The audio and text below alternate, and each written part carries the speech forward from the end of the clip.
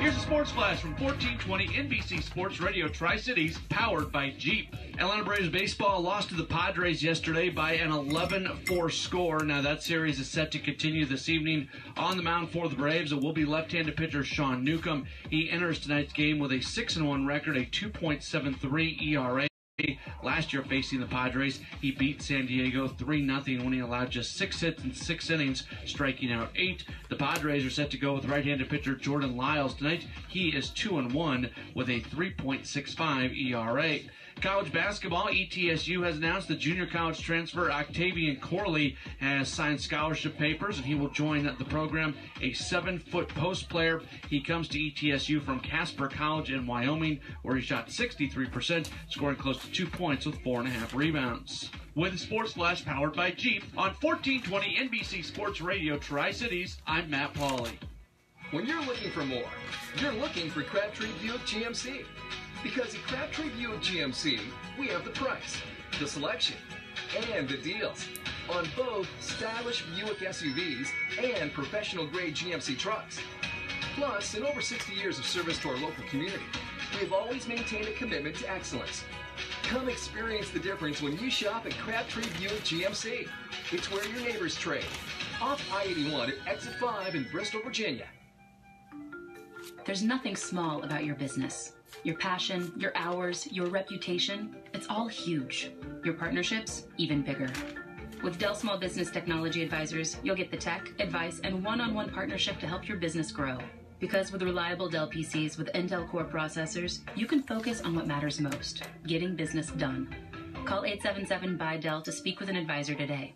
That's 877-BUY-DELL. It's Terry Hanratty, SoCon John Hooper, and Mike Emai. Wow.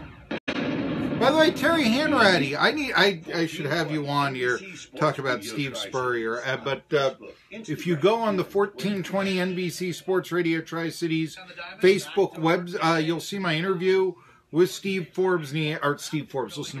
Spurrier talking, yeah.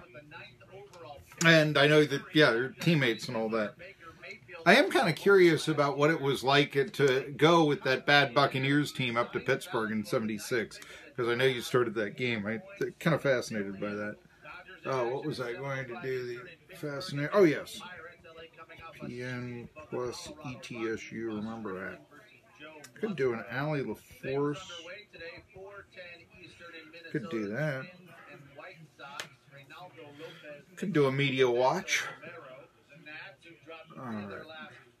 Welcome the Rays to DC.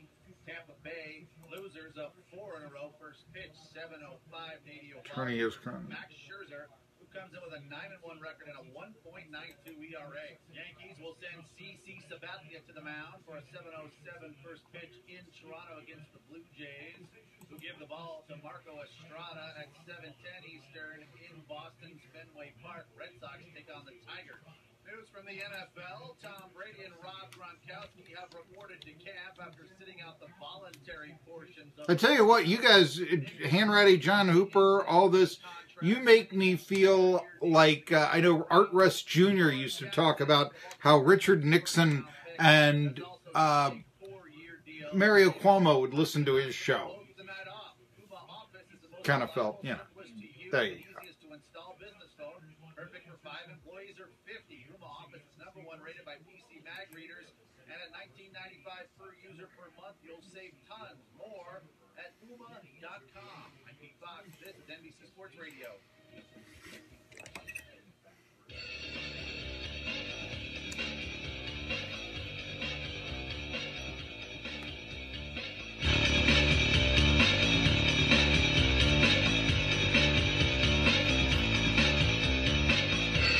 Maybe I should be, I was going to say with the theme music, yeah, it's Facebook only again today, but we got plenty of people tuning in, and I want to thank you all. This is Marky Bilson, your voice of choice for a new generation of Tri-Cities sports fans. The name of the program, Tri-Cities Sports Now, where, yes, we own the Tri-Cities, with the best guests and the hardest-hitting opinions in the market. Or shall I say that I'm the most outspoken member of the Tri-Cities market. Today's show, if all goes well, Jerry Bonkowski will talk about the race, certainly Martin Truex Jr., who not only is being tweeted about by Donald Trump today, unlike, well, to a different way, the Philadelphia Eagles were as well, but this time in a good way by President Donald Trump. But we're going to talk about Martin Truex Jr.'s victory in Pocono. He is the defending Cup champion, you know. Now with a couple of victories on the season, as we're now really about halfway, and I guess it's a 3-horse race. I will tell you that my take on the race in Pocono, I was watching early in the first stage, and Jimmy Johnson was leading a lap. And it was, wait a minute, Jimmy Johnson is leading a lap? Really? I mean, and you hate to put it that way, but it really was so shocking. And I got to ask Jerry Bonkowski, is Jimmy Johnson now, what Dale Earnhardt is he? Is he Dale Earnhardt Sr., who went an entire 1997 without winning a race, then came back to win the Daytona 500 in 98? Or is he Little League? Kind of limping along at the end of his career, concussed. Oh, maybe he'll have one last victory. No, not really. No, that's not going to happen. But, the big national story happened got off yesterday, after the show was over, was the passing of Dwight Clark. Do you realize that Dwight Clark is the 4th member of the San Francisco 49ers? First one in, maybe I should say, the modern era. If one can call the 80s the modern era, I believe they are. There are many who would say that the 60s are the modern era as well. I mean, it's color TV, right? The Super Bowl starts in the 60s. All of the, it's not leather helmets and single wings. Possibly. But in the 60s, 3 people with ALS who played for the 3 people who played for the San Francisco 49ers and went on, well, they died of ALS. I'm really butchering this statement. 3 people who played for the San Francisco 49ers in the 1960s would die of ALS. That's what I'm trying to say. Forgive me here. Gary Lewis, who is a linebacker, went to California. Matt Hazeltime, he was a running back for 6 years. I think he went to high school across the street from Kezar Stadium. And Bob Waters. And around these parts, we remember Bob Waters as the head coach of the Western Carolina Catamounts, who led the Catamounts football program, which now is not really thought of as that great of a team. Oh, back in the 80s under Bob Waters, Western Carolina was an FCS, then called Division I AA power. They played for the 1AA National Championship in 1983. I remember Kenny Edwards, who was the quarterback at Brevard High School in North Carolina. He had led the Blue Devils to the state title in 1982. And then he was redshirted in 83. I remember watching that championship game against Southern Illinois. They got smashed. I think the final score was 43-7. And to tell you how smashed it was, I remember Bob Waters actually, 4th quarter, the game had been decided, put in a backup quarterback, right? And he broke his leg. They had to put back the starter. And I was going, Kenny Edwards, I was in the stadium when they won the state title and all that. But he would go on and he'd play for 4 years at Western Carolina. But yeah, Western Carolina was a football power. And in fact, by ETSU standards, and boy, it's hard for me to believe it was 24 years ago, but I can recall in 94 when ETSU, their final game of the regular season, was a victory against Western Carolina. Greg Ryan was able, he's now the coach, I believe, at Greenback, and he was able to lead the Buccaneers to a last-minute touchdown drive in Cullowhee, North Carolina. And the Buccaneers finished with the 6-5 record, and it probably knocked Western out of the playoffs. They finished 7-4. They probably would have made it 8-3. At least that was the public perception. And it's debatable, but they were in the hunt. And it was the first time in 7 years that ETSU had a winning record. But it was a big deal. They had beaten Western. Now, really not so much. Western's a little bit better than they were, where they went, about 10 years without a winning record. But yeah, at one time the Catamounts, and that was when Bob Waters coached them. And also just remembering ETSU and Western Carolina back at that time in the 80s. I remember 1987, I want to say. Could have been 86, but I want to say 87. ETSU played at Western Carolina. And the game was nationally televised. It was a Thursday game on ESPN. ESPN was very much in there. At 87, they didn't have all the contracts, But yeah, ETSU and Western Carolina nationally broadcast on ESPN in prime time, like you would see today say a Conference USA or an American football game, American Athletic Conference, maybe the MAC. Somebody put those games on weekday prime time. Well, they did that here with the Southern Conference. Bob Waters was the coach, and even then he had started to succumb to ALS. And you started wondering, and I hate to put it as if I'm mocking here, but you did start to wonder what was in the Kezar Stadium locker room that 3 San Francisco 49ers would die of ALS, Lou Gehrig's disease. Lou Gehrig had, that's what he succumbed to. And it robs you of your motor skills. You become, unable to use your limbs and your body. Well, Dwight Clark suffered from that. Another great 49er. And he passed away yesterday at the age of 61. Everybody talks about Clark and the catch. That's what he'll always be remembered for. Franco Harris will be remembered for the immaculate reception. David Tyree for catching a ball off his head. It's time since Clark. I'll even throw this out because Clark was from Clemson. Bobby Gage will be remembered for a 97-yard touchdown run in the NFL. He went to Clemson for the Steelers in 49. He's in the Guinness Book of World Records for the longest time.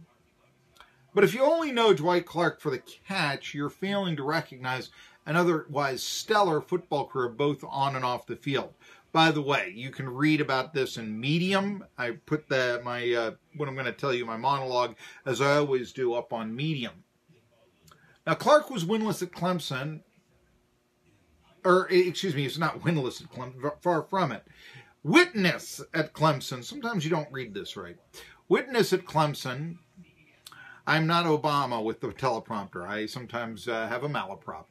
His 62-yard touchdown reception, Dwight Clark's, back in 1978, gave the Tigers their first ACC championship in 11 years. Went on to play the Gator Bowl, the famous Woody Hayes hits the Clemson linebacker game. Yeah, that was Clark's last college game. Clemson was 11-1, finished 6th in the country, a precursor to the 1981 national championship.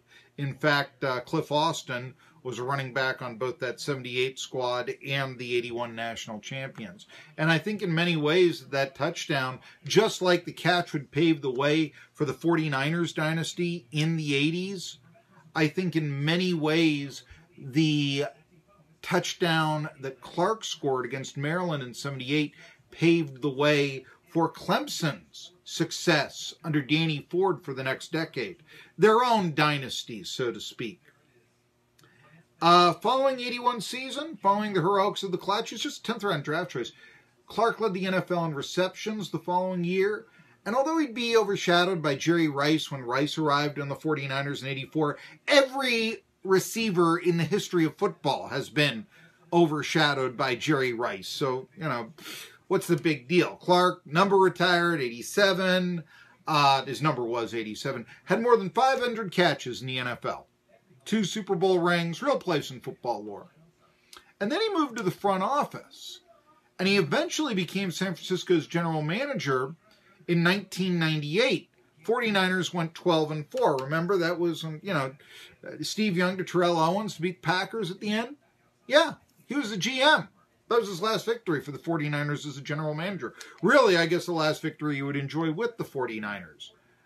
He was part of the organization, under the DeBartolos, when they won 3 Super Bowls. He was a member of the front office. And when they won 3 Super Bowls, 88, 89, 94. And then when the Cleveland Browns were revived in 1999, he became basically their general manager. Had a different title, I think director of football operations, vice president, that sort of thing. Stayed on until 2002. 2002 is the only year that the revived Browns, and I know that the NFL, and I think that every team should have this, by the way. I mean, they have decided that even though it's sort of the restart of the franchise, they're the Cleveland Browns, so, the Browns can, this Cleveland Browns can claim their 1964 NFL title, even though all the players moved to Baltimore in 96, There was actually Browns offices in Berea, Ohio, that were still open for the 3 years they didn't play, all that sort of stuff. I don't know if you're aware of that, but yeah. So anyway, when the Browns were revived in 99 with the same history, they've only made the playoffs, though, the new Browns, one time, 2002. After Clark left, they never made the playoffs since. Second longest drought of a postseason in major North American sports. Only the Seattle Mariners, believe it or not, have gone longer. Mariners are in first place, too. But yeah, Clark's going to be remembered for the catch. And I know some people of a certain generation may not have the great appreciation for the catch that I do. I mean, we can even discuss whether that sent the 49ers to the Super Bowl, or if Danny White's fumble at midfield in the ensuing drive put them in the Super Bowl that was played in Pontiac, Michigan. Yeah. Anybody remember that? Not the Super Bowl, but yeah, the Cowboys got the ball back 51 seconds. White completed the pass to Danny White. He was the quarterback of the Cowboys, midfield, and then he fumbled the ball away at midfield. And I remember Hank Stram saying, 51 seconds is plenty of time for the Dallas Cowboys. That sort of thing. But the thing was, the catch marked the start of the 49ers dynasty, just like the Immaculate Reception started the Steelers dynasty. Now, I am a proud child of the 1980s. And the 81 season was the first I really followed from start to finish religiously. And one could really see the 49ers dynasty taking shape that year. I watched games before then. I watched the Super Bowls, and all that. I have memories, Super Bowl 14, Steelers winning it. But a lot of it was, when I talk about I lived in 79 in Pittsburgh, City of Champions year, and that's what made me a sports fan. Yeah, it did. And I remember a friend of mine taking me to a Pirate game that was actually a key pennant race game. But the fact of the matter was, it was more the environment more than, Willie Stargell hits the home run that wins the World Series that I remember. It was the environment of being all around. And that's big. And that's something that people, I think that, I'm a Dallas Cowboys fan in Mountain City, Tennessee. There's a difference between that and being a Dallas Cowboys fan in Dallas. There really is. It's the environment. It's everyone in the community coming together. But that 81 49ers team, you could really tell it was going to be something special. I remember they even defeated the Steelers in mid-season, and I wasn't all that upset about it because you could tell the 49ers were an up-and-coming team. Yeah, Montana against Bradshaw. For a long time, it was the only game where the two quarterbacks who had 4 Super Bowls before Brady exceeded them played against each other. 17-14. 49ers, I think November 1st, 1981. Mel Blount, I remember, had a pick 6. of Montana. That was my big memory, and I can remember Bradshaw throwing a touchdown pass over the middle, but the Steelers came just short. But I remember thinking, but they just lost to this really good up-and-coming team. Wouldn't have thought that 2 years before, but now, you know. The other thing the 49ers did that year, they beat the Cowboys in the regular season, week 6, 45-14. But when the NFC Championship game came about, there were a lot of writers who just were, no, America's team is going to win this game. Tom Landry had done it 10 years before against San Francisco, beat the 49ers 3 straight seasons in the playoffs, sometimes in dramatic fashion. Steve Spurrier, we had him on Friday. He was the quarterback of record of the 72 49ers that went to the playoffs, won their division, but lost on the same day of the Immaculate Reception, by the way, as Dallas scored 17 points, I believe it was, in the final quarter, one of Staubach's heroics, that sort of thing. But I want you to understand this. 49ers have been in the NFL since 1950. They started in the old AAFC, but since joining the NFL in 1950, they had only made the playoffs 4 times previous to 1981. That was just the 5th time in their history, 32 seasons, that they were in the playoffs. And Dallas was Dallas. I mean, they went to the playoffs every year. They had a winning record every year. America's team. They were coming off a 38-0 playoff victory, and they weren't an old team. It was Danny White now. It was Tony Dorsett in his prime. You know, there were a lot of good young players on the Cowboys, and they were favored by 3 points, even though the game was played at Candlestick Park, 81 NFC title game. But, you know, I was growing up, so were the 49ers. Very likable team with Golden Knight, Joe Montana, as well as a lot of proud veterans. Ray Wershing, who never looked at the goalposts before he kicked a field goal. Always used the hash marks, which are in the NFL parallel with the goalposts. They're a great thing. Ray Wershing, this great kicker 49ers had. Hacksaw Reynolds, how could you miss Hacksaw Reynolds? Yeah, this is far before I understood he sawed his car in half after, the 38-0, Mules loss to Ole Miss. Far years before that. Freddie Solomon was, star receiver. People forget about Freddie Solomon from the University of Tampa. They had all played so well for so long, but they never enjoyed the fruits of their labor. I mean, the 49ers before that 81 team, they'd won 10 games in a season once in NFL, in all their years in the NFL. Okay? And meanwhile, the Cowboys, we kind of still consider them this with Jerry Jones. They were arrogant. Cowboys have always been arrogant. How can you be America's team when you always lose to the Steelers? Really? Monday Night Football, Howard Cosell, he was intelligent. He was insightful. Don Meredith, corny, unprepared. What was he doing on there? Heartland Appeal. I think Bradshaw does it better.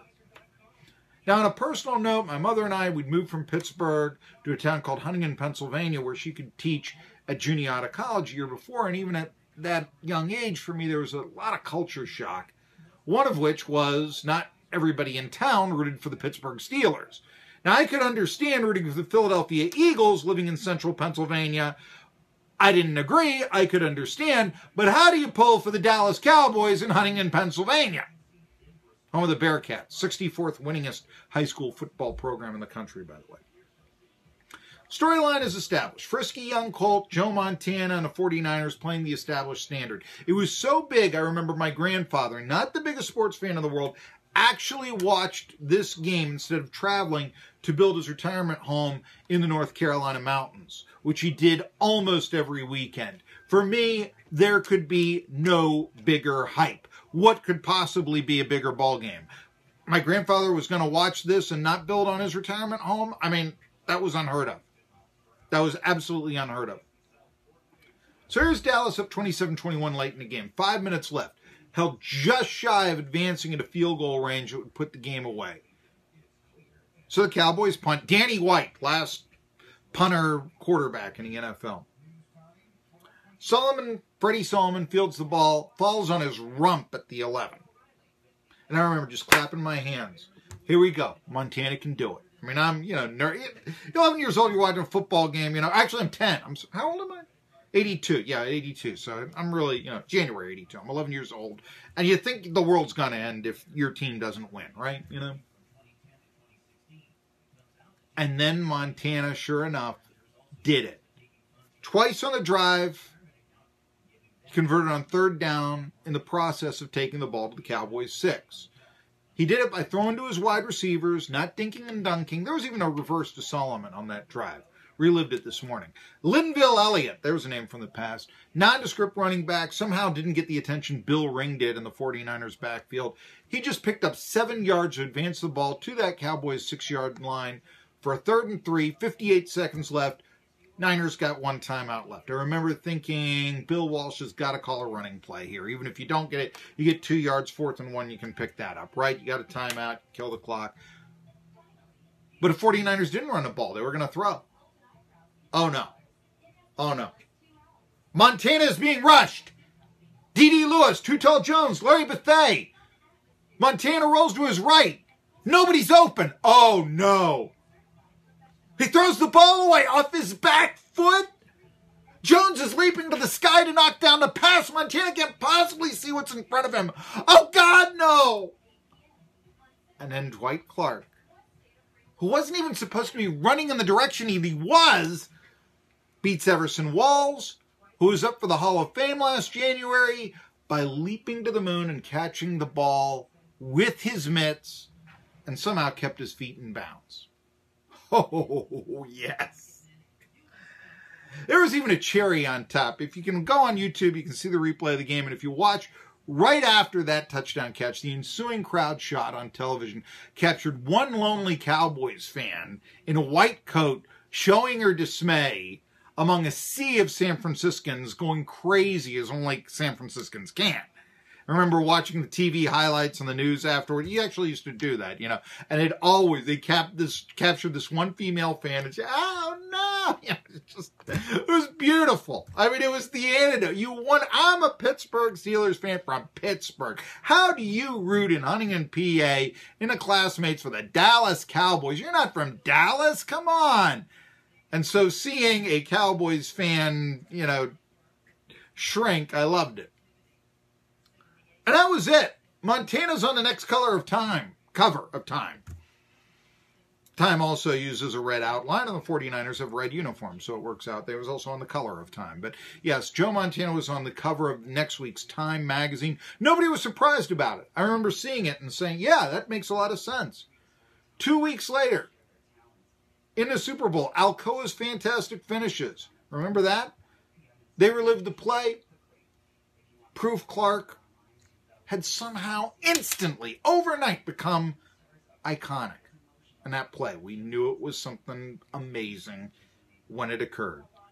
And meanwhile, children of the 80s wishing to sell their hometowns out now pulled for the 49ers, not the Cowboys. A torch had been passed with the catch. Now, there have been memorable plays since then. Home run throwback. David Tyree catching a ball off his helmet.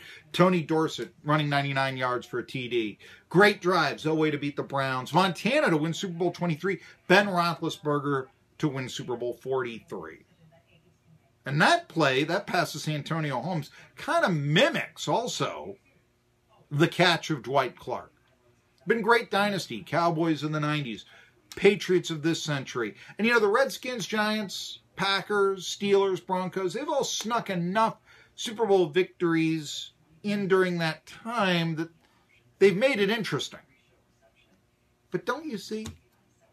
Dwight Clark was the innovator. His leap mixed all those elements that I'm talking about right there together. And even if you want to argue the Immaculate Reception begat the catch, plays so great, dramatic, unexpected, inspiring, one doesn't even have to be reminded of the players or the situations. 72 Steelers didn't go on to win the Super Bowl. 81 Niners, they did. I'm Marky Bilson. I'll be back after this. Mox of Jonesboro, come in and browse a fine selection of accessories, including Willow Tree, Vera Bradley, Byers, Choice Carolers, and while you are there, Try out the most comfortable chairs in the world, Tempur-Pedic and stressless by Equines. Simply the best comfort available. Mox is located on 101 West Main Street in Jonesboro since 1891. Mox of Jonesboro. Save more with Liberty Mutual Insurance. Hey, what are you doing up here on the roof? I want to tell the world I just met the woman of my... Your NBC Sports Radio update starts now. Tennis from the French Open, the 20 seed Novak Djokovic trailing 2-1 to Marco Cecchinato. Earlier, the 7 seed Dominic Thiem took care of the 2 seed Alexander Zverev in straight sets. And on the women's side, the 13 seed American Madison Keys advances to the semifinals with a straight set win. Baseball today at Target Field, White Sox and Twins at 4:10 Eastern. In D.C., Rays will take on the Nats at 7:05. Nate Eovaldi, who's 1-0, versus Max Scherzer in search of his 10th win. Yankees take on the Blue Jays at Rogers Center. Sabathia versus Marco Estrada. And the Brewers face the Indians at Progressive 7:10. Horse racing, the Belmont Stakes, of course, is Saturday and can be heard on NBC Sports Radio. We will learn post position today at 5:30 Eastern. I'm Pete Fox. This is NBC Sports Radio. I used to have a sweet tooth. Had it removed when I was a kid. So what do I crave instead of chocolate? A big red box from Grainger. Grainger satisfies my craving for great customer service with 24/7 support, effortless ordering, and same-day pickup or next-day delivery options. No busy signals, no cavities. I love Grainger. You know why? Because when it comes to reliable product and technical support, Grainger's got your back. Call or click Grainger.com to see for yourself. Grainger, for the ones who get it done. You check things all the time, like your email every 10 seconds, or your ex's Instagram. But what about checking something as important as your credit? Well, Discover makes it quick, easy, and best of all, free. Discover is now offering FICO credit scores to everyone for free, even if you're not a customer. And checking your score won't hurt your credit. We call it the Discover Credit Scorecard. And once you know your score, you should check to see if your current credit card is the best fit for you. Check your credit, compare your card. Go to discover.com/credit scorecard. Limitations apply. Save more with Liberty Mutual Insurance. Hey, what are you doing up here on the roof? I want to tell the world I just met the woman of my dreams. What about you? I want to tell the... Save more with Liberty Mutual Insurance. Hey, what are you doing up here on the roof? I want to tell the world I just met the woman of my dreams. What about you? I want to tell the world that Liberty Mutual saved me $782. Liberty did what? Alan, you've got it. I'm going to get to that later on. In fact, I'm going to talk about the Washington Capitals. So yeah, I'm going to be talking about it. And you could save $782. Liberty Mutual Insurance. Based on a recent countrywide new customer survey, coverage is underwritten by Liberty Mutual Insurance Company. Save more with Liberty Mutual Insurance. Hey, what are you doing up here on the roof? I want to tell the world I just met the woman of my dreams. What about you? I want to tell the world that Liberty Mutual saved me $782. Liberty did what? They saved me $782. Oh, you go first then. $782 really puts finding love into perspective. Visit us online to get a quote, and you could save $782. Liberty Mutual Insurance. Based on a recent countrywide new customer survey, coverage is underwritten by Liberty Mutual Insurance Company, Equal Housing Insurer. Here's a sports flash from 1420 NBC Sports Radio Tri-Cities, powered by Jeep. Atlanta Braves baseball lost to the Padres yesterday by an 11-4 score. Now that series is set to continue this evening. On the mound for the Braves, it will be left-handed pitcher Sean Newcomb. He enters tonight's game with a 6-1 record, a 2.73 ERA. Last year facing the Padres, he beat San Diego 3-0 when he allowed just 6 hits in 6 innings, striking out 8. The Padres are set to go with right-handed pitcher Jordan Lyles tonight. He is 2-1 with a 3.65 ERA. College basketball, ETSU has announced the junior college transfer Octavian Corley has signed scholarship papers, and he will join the program, a 7-foot post player. He comes to ETSU from Casper College in Wyoming, where he shot 63%, scoring close to 2 points with 4.5 rebounds. With Sports Flash powered by Jeep on 1420 NBC Sports Radio Tri-Cities, I'm Matt Pauley. When you're... Just want to mention here, since you heard that sports update, do you realize the Braves were, after losing yesterday to the Padres by the 11-4 score you just heard, still have a game ahead of the Nationals in first place in the National League East. Do you realize that they've dropped 15 of their last 17 to the Friars? Do you realize that? Think about that for a second. And now we will return with this message from Crabtree Buick. When you're looking for more, you're looking for Crabtree Buick GMC. Because at Crabtree Buick GMC, we have the price, the selection, and the deals on both stylish Buick SUVs and professional-grade GMC trucks. Plus, in over 60 years of service to our local community, we've always maintained a commitment to excellence. Come experience the difference when you shop at Crabtree Buick GMC. It's where your neighbors trade. Off I-81 at Exit 5 in Bristol, Virginia. Gather with us in Truvy's Beauty Salon for Steel Magnolias at Barter Theater. There isn't a bond quite like the one between Southern women in the beauty shop. Humor and heartwarming friendship shines through in this much-loved show. Gossip, laugh, share recipes and beauty secrets with your favorite Barter actors. Tickets start at just $20. Call 276-628-3991 or visit bartertheater.com today. We are still seeing a few clouds here and there, but the sky will clear up later for a sunny afternoon. If you've spent any time outdoors, you've probably noticed a bit of a breeze. Winds are blowing through the area at up to 6 miles per hour. The temperature will rise to a high of 80 degrees this afternoon. A low of 59 will come later in the evening. Partly cloudy skies are in the forecast for tomorrow, along with a 20% chance of rain. It's going to be fairly windy out as well. A moderate breeze will blow in from the west at up to 10 miles per hour. This is Mason Self for the News, 103.9 Livewire Weather Center. Count on it. In Greenville, it's mostly cloudy and 73. In Johnson City, it's mostly cloudy and 76. In Irwin, it's clear and 72. Tanasi Arts and Heritage Center, 106 Unicoi Village Place in Unicoi, is a museum to showcase mountain arts, crafts, music, and drama. Tanasi was the original Cherokee name for our great state. Get involved with the many activities Tanasi Arts and Heritage has to offer, from organic gardening to pine needle basket making. Hope you'll visit the Tanasi Arts and Heritage Center soon for upcoming summer fun. Visit TanasiArts.org for more information.